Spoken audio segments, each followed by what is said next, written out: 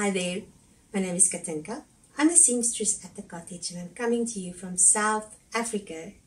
It's Friday, so it's my most favorite hashtag. It was started by Jen from Today in Jen's Sewing Room, and she started it to bring the sewing community together. With this hashtag, we chat about what we've been making, some general life stuff, and just whatever is on our minds. As you can see, it's quite dark. We have rain outside. It's not raining at the moment, but we almost washed away today.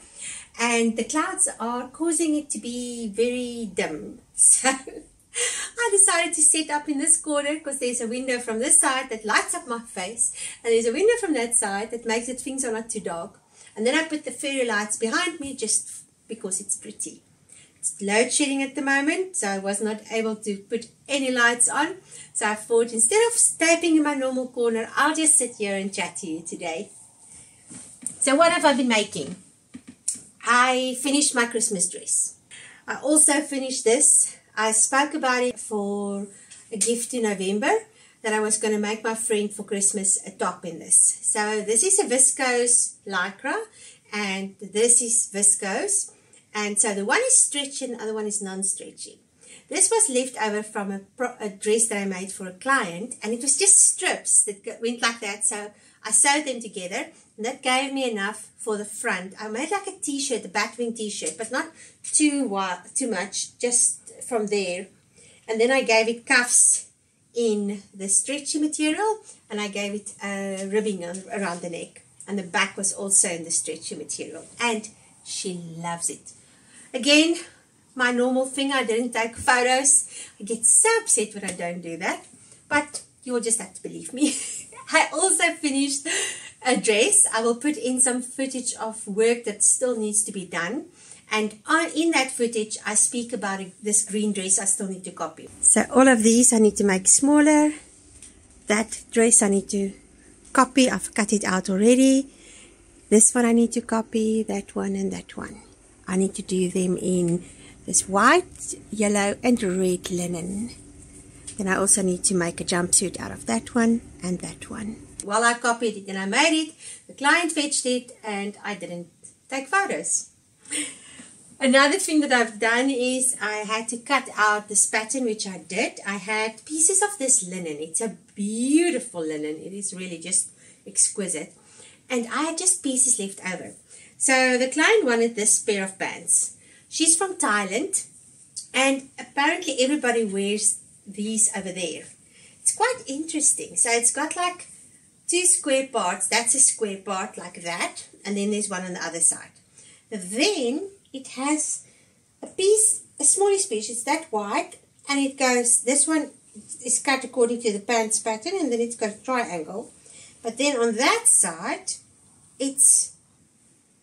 and everything is cut straight. There's no like, because, you know, if I would have worked it out, I would have, because it's on the, kind of like on the bias here, I would have cut it on the bias, but it's just a straight piece of material.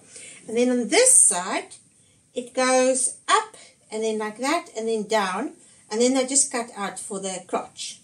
And then you have this wide band, and apparently you fold it over as much as you need, and then this ties around your waist, and then you fold the whole pair of pants over. It is such an interesting pattern. I'm actually going to copy it, draw it off on paper so I have it for future use, because I can see myself wearing these, and I can actually see a few of my friends wearing them as well. And maybe I can sell some in the village. It's a perfect holiday pair of pants. My green dress, I made that for Christmas. I spoke about it in my last video for the year, and this is my first one for 2023. I didn't even say anything about that. Oh my gosh, my mind is not with us today. But anyway, this is my first one for 2023. And so, if you go back to my last Friday sews for 2022, I speak about this skirt that I was turning into a dress that was, it's raining again. Oh, I love rain. I speak about this raw silk skirt that I wore for my brother's wedding 10 years ago. So I took that skirt and I turned it into a dress for Christmas Day. I'll put in some footage now about that. I think it's a little off on that side.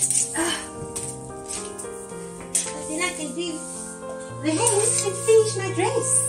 It feels so strange to do this for myself.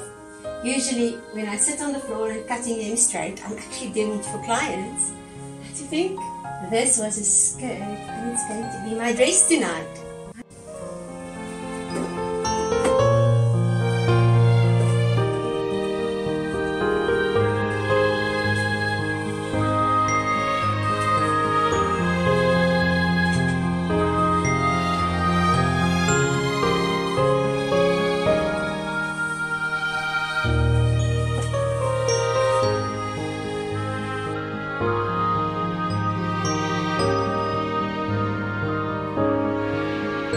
So that's been all the makes that I've done this week so far. I've been back at work and I wasn't really away from work, but we just had a lot of public holidays in between. So this week was also, it only started on Tuesday because Monday we had a public holiday. It was like everybody needed everything when I got back.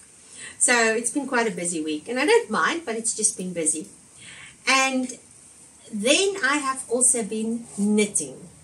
So like I said in my last video, I want to finish these socks. So I sat down and this one is still where I left it off the last time. And I took them off the cabled needles because the magic loop just was hurting my hands. And I just took my DP ends and I sat down and I'm busy with this one. I have 6 more rows on it. And then I do the ribbing and then this one will be done and then I'll go over to this one. And what happened since the last time we chatted, I finally was able to memorize the pattern. So now I can just sit and knit and it's been so much fun. Where before I was complaining about it because literally every time I finished the row, I can actually show you, I would have to draw a line through because I would forget. And I got to a place where it was just so tedious that I stopped and I would do 2 rows and then not continue. But now I'm really enjoying it and I can see myself finishing these socks before the next Friday sews. Let's hold thumbs. A bit of a life update. My friends are coming. So these friends, when I was much younger, I was living in a cottage in people's backyard and they had 3 daughters. And the wedding dress that I showed you how I made this wedding dress was one of the daughters. So one of them are coming with her family and they're coming to visit me for a few days. Hi, Pinky. They're coming to visit me for a few days and I'm looking forward to spending time with her and her husband and her 3 kids. She's got 2 little girls. The oldest one is a girl and then there's the little boy, there's the baby who's a year and a bit. So I'm really looking forward. They're actually coming in about 2 hours. So I need to actually get going because I need to still tidy up their rooms, but I'm very excited. Oh, another life update. This one decided to get we call it billerry. So they get it from ticks. On Saturday, I thought I was going to lose her. Basically what happens,